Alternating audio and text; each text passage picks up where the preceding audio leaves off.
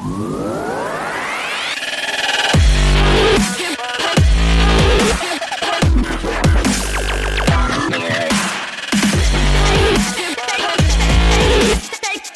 for watching another episode of The Ordinary Fisherman. We're going to be up north chasing panfish for a tournament and trying to find some of the big crappies and bluegills that some of these lakes can produce. So stay tuned for some good panfish action, and please be sure to subscribe to the channel, like the videos, and hit the notifications so that you'll know when we're on our next adventure. Let's go find some panfish.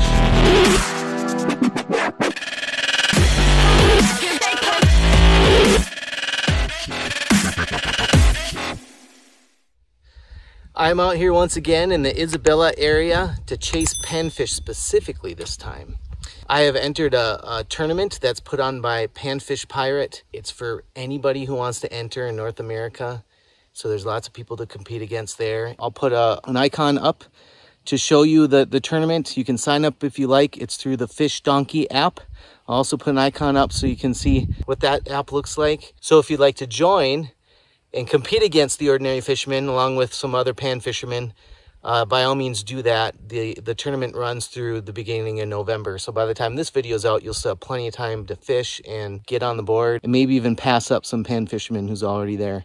So the goal today is to fish the McDougal Lake, which I had mentioned in my other Isabella video, and abandoned for another lake. There's good panfish numbers in this lake. I have a couple hours to see if I can get some bluegill specifically, and hopefully some bigger bluegill. My family's getting ready to do a last hurrah on Lake Vermilion, so I'm going to spend a handful of days up there over the weekend, and I might be able to sneak out to another panfish lake.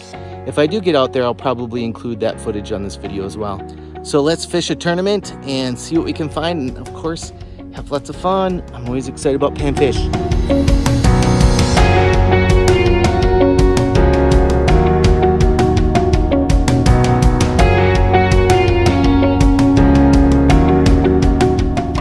That pretty. Holy smokes, nice and orange. I've never been here before, so you just kind of look around and see lots of rice in this lake, it looks like. So I'm kind of fishing along the edges of the rice that's thick, and caught this in lily pads and rice. So maybe we're on to something. We'll see. I'm gonna measure it, report it, put it on the board. We've got a nice 8 1/4. It's a good way to start.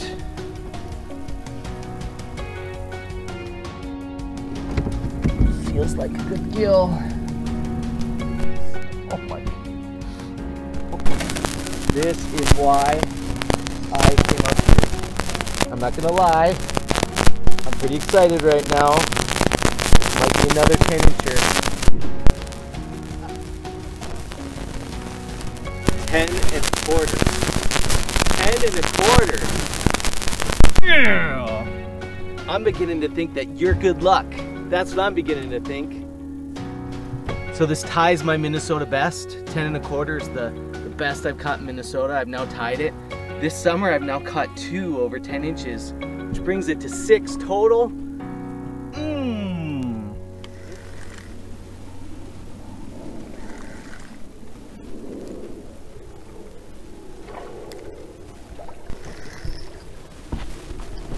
Another nice one, another nice one.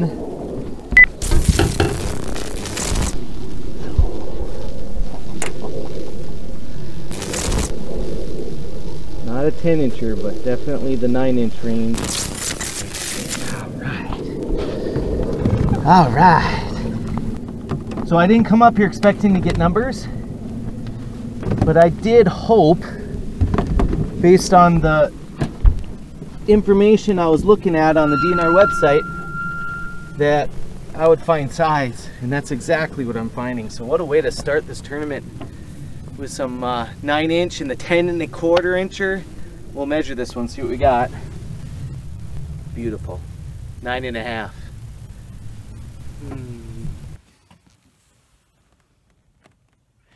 9 1/2 incher on the board. Here we go. Oh, look at this. Look at this. Special appearance.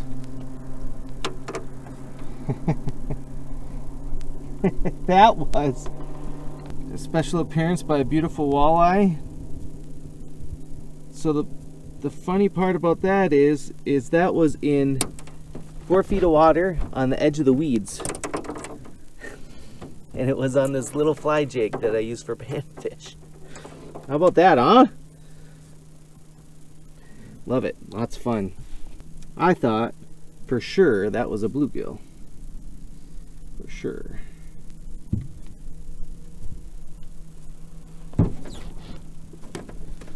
Ah, darn it, so much for that slow-mo. Not sure I'm gonna be able to get this big boy in. It's a big bass. Holy smokes. Whoa.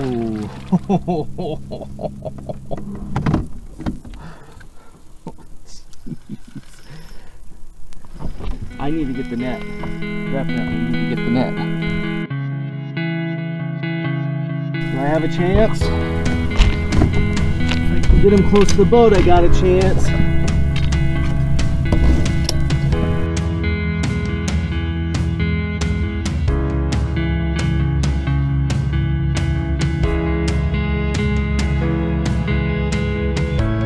I don't know where he's hooked, but with this little jig is holding on. It is holding on.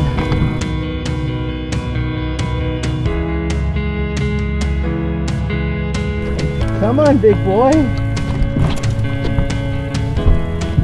Come on, big boy. Oh my gosh. Oh my gosh. Oh my gosh.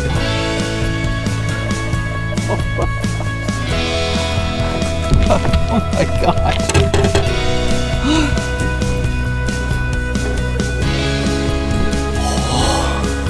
Oh,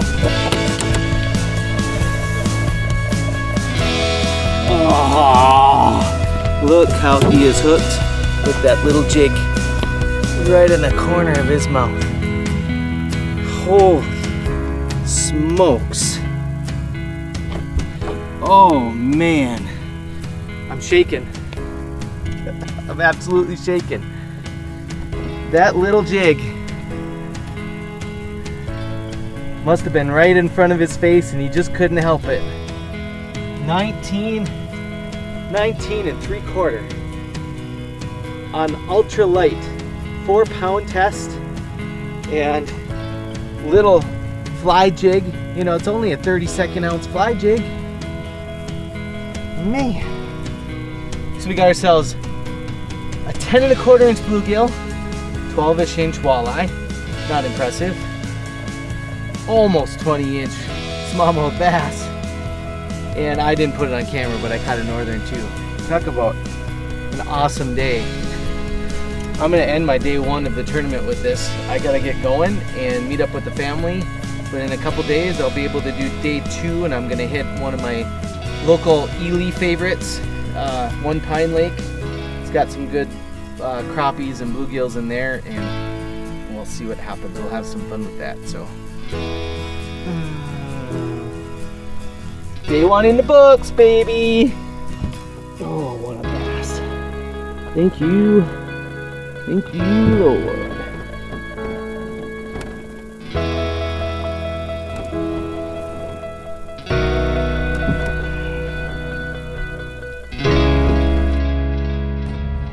While we're getting going here on day 2 of the tournament, I'm going to a lake south of Ely called One Pine. And, you know, we're up here Lake Vermilion for a long weekend, kind of ending the summer on a strong note. And I only had one chance to get over there, and it's a sloppy, raining morning. I had every intention of getting up early and heading over to the lake, but here it's 10:30 and it's still raining. So I'm trying to time my trip to get there when the rain stops. I'm not afraid of the rain, but I haven't had a good way of getting the camera equipment from getting wet and still get footage, and the sound seems to get mucked up when it's all wet. So as is always the case with ordinary fishermen, you take the days that you have and the time that you have, you make the most of it, and that's what we're gonna do today. So we're gonna try to put some good panfish on the board, and today we're gonna do it in style. My boat is still in the lake on Lake Vermilion, and so my father-in-law is gracious enough to lend me his for the morning. So I'm gonna be in his nice Alumna Craft today and gonna actually look like I know what I'm doing. So as always, I'm excited. This lake's got some decent sized panfish in it. We're gonna see if we can get a few on the board, and as always, have a good time. Let's see what day 2 of the tourney has to offer.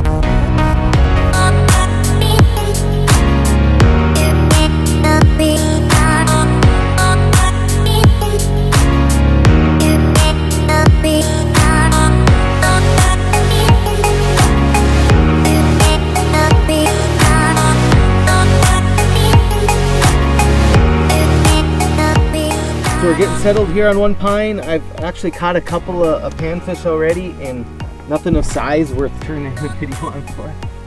But that crappie finally got on here.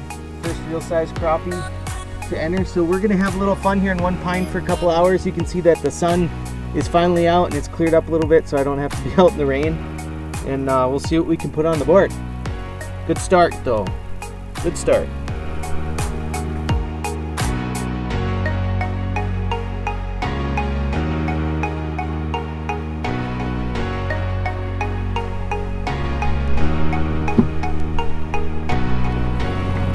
So I had to make a decision here and decide to settle on the calmer side of the lake. And sometimes you just got to do the best you can with what you have, and it's just really windy and hard for boat control. And so I'm gonna putz around here. I might have found where some crappies are. We'll see. I'll find out here as I hit the spot a little bit more and see if I can find some more. But I don't know, if I get some more 10-inch crappies, that's a good size to start getting on the board. We'll see what happens. Give it some more time.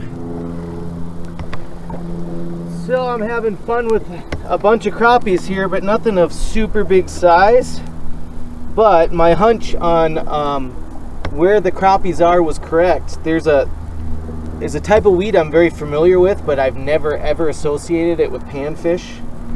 And that's because I've never really caught panfish around them. And yet that's where these panfish are. They're around this one particular weed, and they're in their numbers. So, you know, not the size I came to this lake for, but fun nonetheless. Enjoying ourselves. Oh, this wind is a bear. It's a bear. It's a bear. Absolute bear. Trying to stay off of this spot and not scare the fish away, and the wind isn't letting me.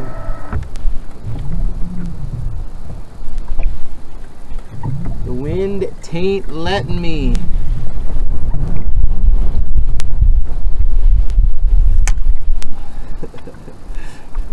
And I'm casting into the wind because the best boat control is facing the wind, and ay. This school of crappies must just kind of be moving around this weed bed, because I feel like I'm kind of chasing them. Get bit on one side and then they're not there, and then I move around to the other side and they're there, like that. It's another one of the little 7-inchers I've been catching, darn it. It's fun though.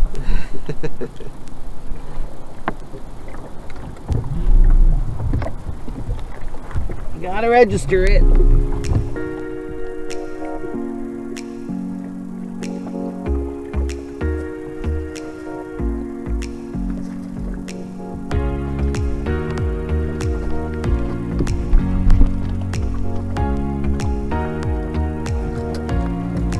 There we go. Pulled out a nice crappie. Still not the size that I'd like to see in this lake, but you know, anytime you get out and fish is fun. Not complaining at all. Good times. It's another great fishing outing in the books. The plan was to hit 2 lakes in a few days. McDougal Lake in the Isabella area, One Pine Lake here in the Ely area. They're both lakes that have decent panfish in it, as you saw when we started off the episode with that 10¼ inch bluegill. That is a tie for my personal best here in Minnesota. That was really exciting. And then here up in Ely, I had hoped to get into some bigger crappies and maybe get into some decent bluegill. It just ended up being about average size. You know, I got knocked around with the wind quite a bit today, and it was just really hard to hit some of the areas that I wanted to hit on this lake. And so I had to settle. And settling got me some action, but it gave me fish to put on the board for this fishing tournament. You know, if you want to participate in this tournament, it goes until November 2020. There's 4 different categories to fish in. There's the bluegill, crappie, yellow perch, and rock bass.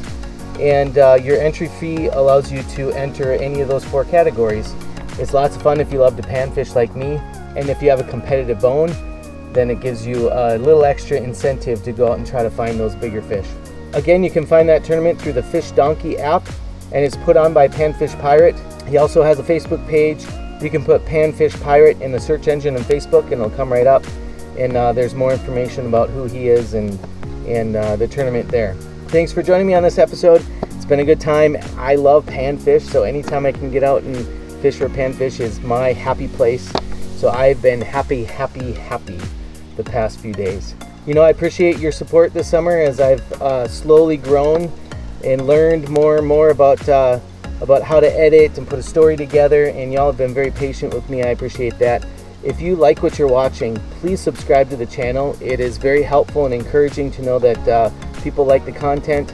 And also be sure to like episodes and hit the notification bell as well. That isn't just to let you know when we're out in our next adventure.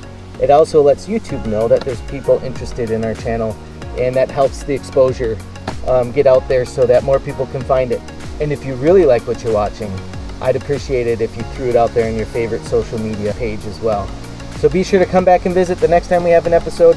Thanks for watching this one. I'm Nathaniel, just your ordinary fisherman. Remember to take a kid out with you fishing the next time you get out and share with them the great resources we have at our fingertips. And remember, there's always a fish biting somewhere. All you gotta do is go out and find them. I'm Nathaniel, just your ordinary fisherman, up here chasing panfish in beautiful northern Minnesota. God bless, and tight lines.